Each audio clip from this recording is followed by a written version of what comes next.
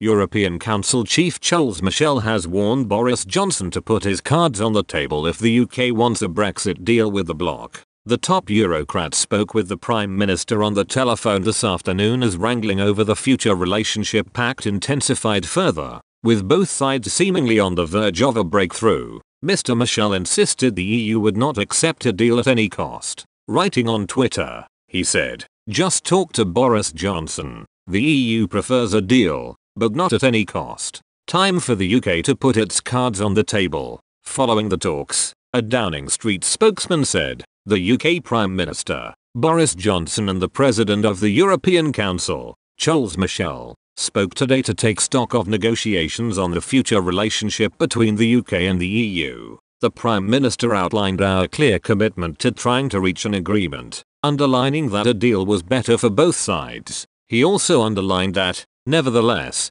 the UK was prepared to end the transition period on Australia-style terms if an agreement could not be found. Although some progress had been made in recent discussions, they acknowledged that significant areas of difference remain, particularly on fisheries. Chief negotiators should continue to work intensively in the coming days to try to bridge the gaps. The Prime Minister reiterated that any deal must reflect what the British people voted for and that businesses and citizens needed certainty very soon on the terms of our future relationship. They agreed to remain in touch on this issue. It comes as Michel Barnier, the EU's chief negotiator, told member states he expects talks with Britain to continue beyond the 15th of October European Council summit. The meeting has previously been used as a final deadline by Downing Street to establish whether a deal is doable. Mr. Barnier insisted leaders would have to use the gathering for stock-taking ahead of future rounds of negotiations. The Brussels diplomat also called on coastal states to offer him some wriggle room in the tense standoff over a post-Brexit fisheries pact.